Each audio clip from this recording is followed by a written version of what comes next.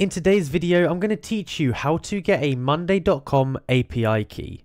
Now it's actually very simple to do, but pay close attention to ensure you get it correct. So let's get right into the video. The first thing you're going to want to do is make sure you are signed into monday.com like I am.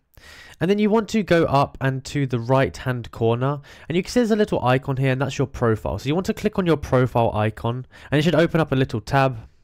Then you want to go down to where it says administration.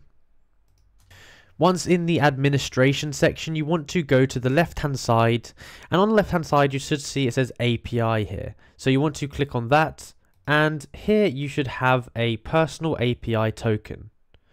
Now you can go ahead up here and click generate this, and then it will generate you an API key which you can go ahead and copy.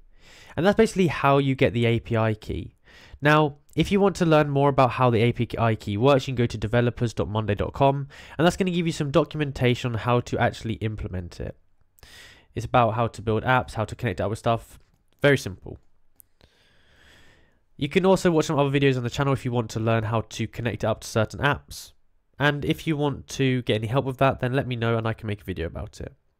So if you enjoyed the video and found it useful, be sure to like, subscribe and comment down below that it helped. Thank you for watching.